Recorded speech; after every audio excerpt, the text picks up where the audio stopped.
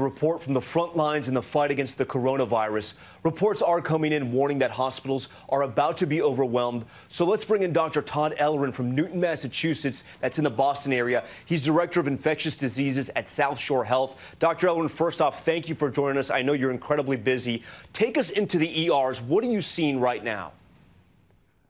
Thanks, Tom. So basically what we're seeing in our emergency departments and in the hospital is we're seeing record-breaking numbers of patients coming in with flu-like illness and pneumonias. And this is something that we usually don't see when we're in mid-March, as we typically see the end of the flu season. And we're now seeing unprecedented numbers of flu-like illness and pneumonia.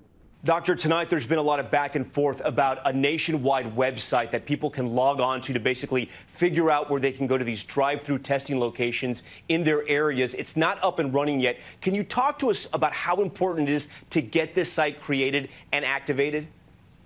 Well, I think the testing is really everything right now, because we have to figure out which patients have the COVID-19 and which patients don't.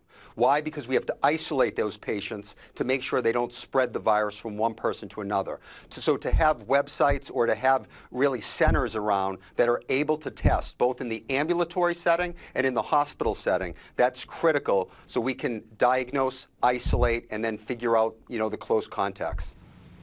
All right, Dr. Ellerin, thank you.